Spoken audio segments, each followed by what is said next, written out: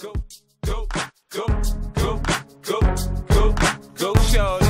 It's your birthday. Right. We gon' party like it's Welcome back to your Big Boy. birthday. I feel like I'm a little too far away from you because I got stuff I want to show you, and I think we need to change the focus of the camera, or maybe the height. Better? I think it's better. So over the last couple of months, I bought a big stack of games, and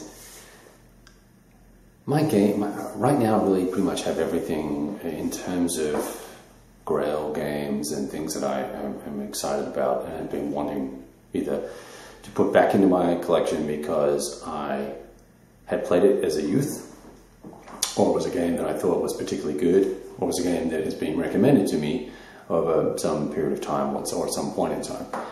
And and of course, as I play new games that I don't own and I play with somebody else, if I really enjoy it, like Air and Armour, then I'll try and find a copy of it. And I'll typically, I'm not really prepared to pay too much for those titles, but I will, I will try and seek them out, and if I can get it, that's great. One set that I did just buy that's relatively new to the market is Panzer, and because I trust Peter Gade, and so I'm blaming you, Peter, if this works out to be horrible. I managed to track down the 3 titles. 2 of them are still in shrink, and the base module's punched. It's in pretty much excellent condition, and for not a lot of money. So it was less than $100. So that all worked out great. But that's a game that I haven't played or haven't seen much about, and it's the one that's giving me the most heartache and heartburn right now. So when I'm buying games, and I do these, in the house videos, they're not, sometimes they may not make a lot of sense as to why I'm buying them, and I'm going to show you a couple that will not stay in this house very long, just because of the way they came into my possession. But anyway, let's start out with something I have been looking for a very long time. I own the OCS, the Korean War title, which we'll get to at some point. And I want to play this title from Victory Games that has got a great reputation, and the rules are very well written in this. And this game is in wonderful condition, mint condition. The maps are beautiful, the counters are very functional, and it comes with lots of good comments online, and I have friends who have played it. This is going to be a great game. I'm excited about the opportunity to play this little sucker. There's look at the color scheme of the maps. It's a typical kind of 80s style. It's probably made in '86, I think. So that's going up on the top shelf up here. We'll take care of that guy. I picked up Eisenbach, but I wanted to put that in the list. Let you know we got that. That is like putting on an old glove or an old shoe that's been resoled and refitted and refurbished. It was just a great experience to open that box up and crack the counters out, clip them, and play a scenario. My set is very worn. I've played that series quite a bit, so enjoyed that. Now, I think I mentioned this to you last time, but this is Aspern Essling, which is a battle that I now own. This is my 3rd title that I own on this battle, which is all related to Napoleonic warfare in 1809, and it's kind of the precursor to Wagram. So I think we've had a conversation about this. It's from Invictus, English translation. Picked it up on sale. It should be an interesting game, and I'm looking at this battle for a number of different reasons, but we'll get into that when we actually start talking about that battle. Oh gosh, and I already told you about this guy, so that can go. So see, the list is not that big. That was another OSG title. This guy, I purchased this guy because I was buying Air Armour from a guy in Canada, and the shipping was going to be ridiculous. So, and would make the price of Air Armour, which was very convenient price, unacceptable. He had a bunch of other games for sale, and I had been looking at Edelweiss for quite a long time. And it's a case blue. It's looking at the case blue operation in World War II with the Germans and Russia. And I thought, you know, this will be cool. We'll have a look at this. It's kind of a big game, but we'll jump into it. So I open up the standard rule book, which has no page numbers, just case numbers. And here's the very first thing I see. You see the counters, how they have, where there should be descriptions of what the different numbers mean? They have case reference numbers. Ooh, it's not a good sign. I'm just telling you. This may be the simplest game in the world to play, but I'm just telling you, this is not well thought out, well laid out. And it's an older game, so we got to kind of roll with the punches on that bad boy. Map art, pretty nice. You know, trees, hills, woods, caucasus, all that sort of good stuff. Some open plains and rivers. Unfortunately, in being shipped, this thing was all sorted and organized and extremely well packaged. But somehow, the one corner that didn't have a piece of tape on the counter tray managed to, because of the rough handling from Canada Post and US Post, managed to displace all of the counters. So I've got to go through the sorting exercise before I even get started on the rules or anything like that. Oh, and here's the actual module rules. So another 30 pages. This is a 50+ page rule digest.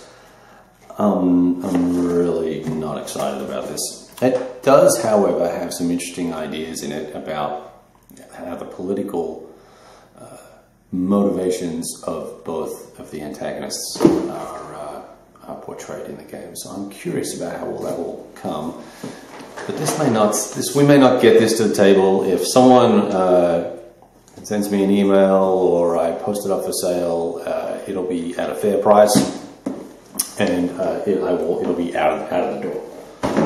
All right, let's talk about Air and Armor. I'm on my third play of this game in the last 3 months, and I'm going to try not to kick the camera.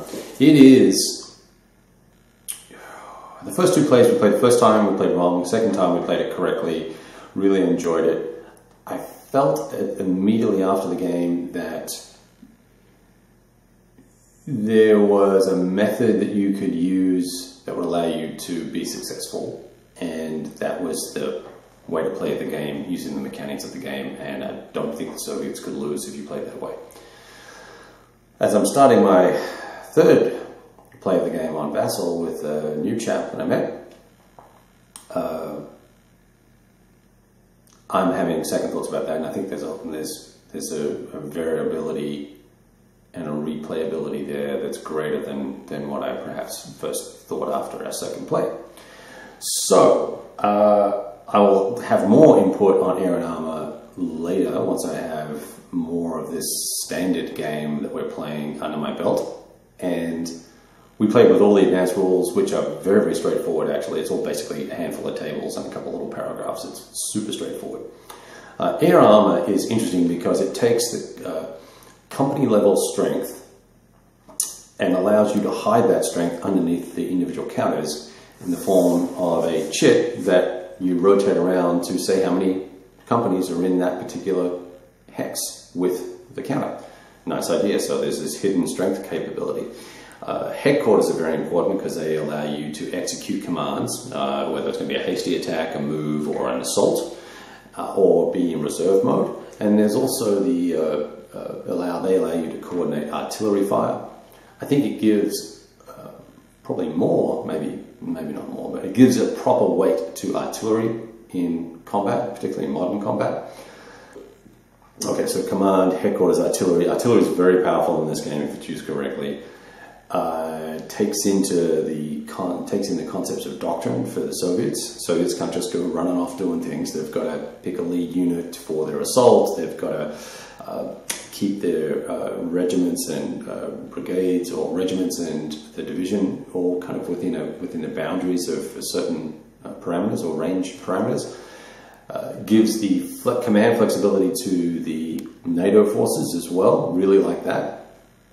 And brings in, layers in air strikes, layers in choppers, both Apaches and Hinds and things like that for both sides. Excellent, really, really interesting and engaging and tense gameplay. And it's very dynamic, and there's quite a bit of maneuver, quite a bit of range on the units. No supply elements because you're dealing with 2-hour turn cycles. So that, it all works very, very well, and I'm very impressed with it. So I probably oversold it to you. It's from West End Games, and the rules are quite well written. There are a couple of little niggles that we got confused with. We played it wrong the first time. But you know, you put 3 dumbasses in a room and that can happen. So enjoy this. If you can get a copy for $20, I think it's a steal, and I think you'll get 4, 5, 6 plays out of it, and that makes it $5 a play, and it's going to take you 3 or 4 hours to solo to play this, probably even more actually. Vassal module for it as well, so that's good.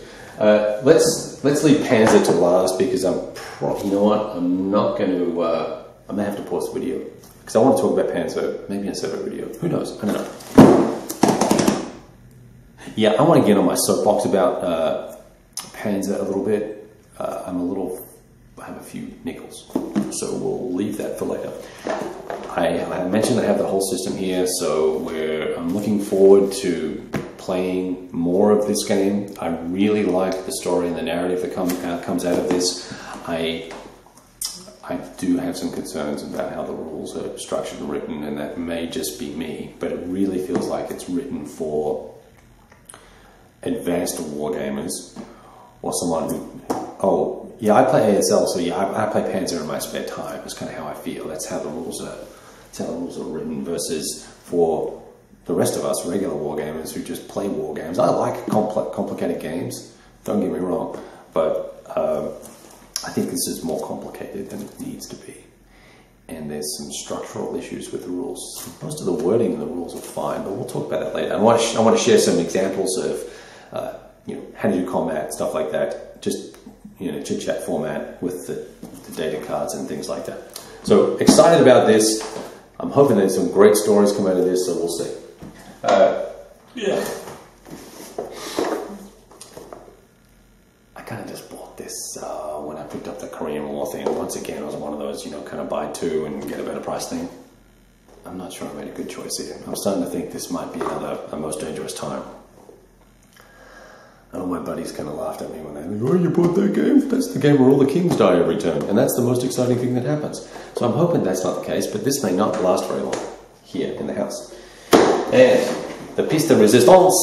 Yeah, Space Hulk, baby. It's because, you got to have some fun, and you got to be goofy, and you've got to get your kids engaged. And so that is a game that I've been looking at for a long time.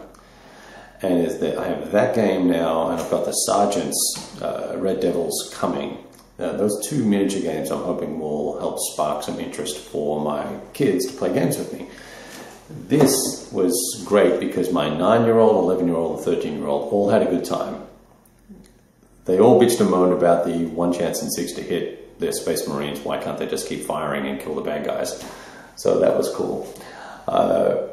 We had to do a lot of re-rolling and allow for a lot of mulligans and things like that. So we had to take the OCD Wargamer guy hat off for a second.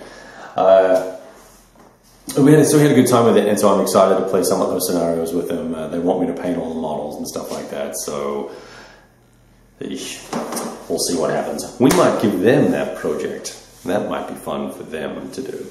So that's the whole from the last probably 2 months or at least 45 days. Right now, I'm playing Blocks in the East, and I think we're about to wrap that up because I think the Russians are broken. I think we cracked the back on the Russians early, which is always my intention with East Front games, is to hit the victory condition as early as possible and damn the losses and go for it, because I don't like playing Eastern Front games where I'm defensive as the Germans. I don't know what it is, but it just seems to me I need to be blitzkrieging. If I ain't blitzkrieging, I'm not having fun. So that's a little mental block that I have there. Up on the magnet board, we've got the patrol game going. That's play by poll. So if you're interested in not learning new games, but experiencing games and experiencing them through the metaphor of the video and pictures, and voting to see what happens to one particular side, where you'll be the commanders. We have a game going. It takes a long time to play because I've got to put the poll up, get your votes, translate that into the orders or the moves for the team, record that information, play my turn, do all that exercise, and then come back and report it back to you and ask you what you want to do next for your guys. Now, I try and give you just enough information about the rules so you can make a decision in the context of the game. So it's kind of cool. So we're doing that. I got Berlin 85, which Enemy of the Gates, which is a last minute throw it up and play it because it looked good. And I got all excited about it. I played 2 or 3 turns. I'm on turn 3 now. It's a really interesting game. I'm surprised how robust the defense is of the NATO forces, the US and NATO forces. We have some surprise losses with the Soviets, so we'll see what happens. They've got lots to lose, so it's okay. There's that, and what else am I playing at the moment? Well, I'm obviously playing Panzer. I'm in my first full scenario of that with advanced rules. The basic game is really, I'll talk about that later, but it's not really that engaging. So that's the update. I hope you guys are having a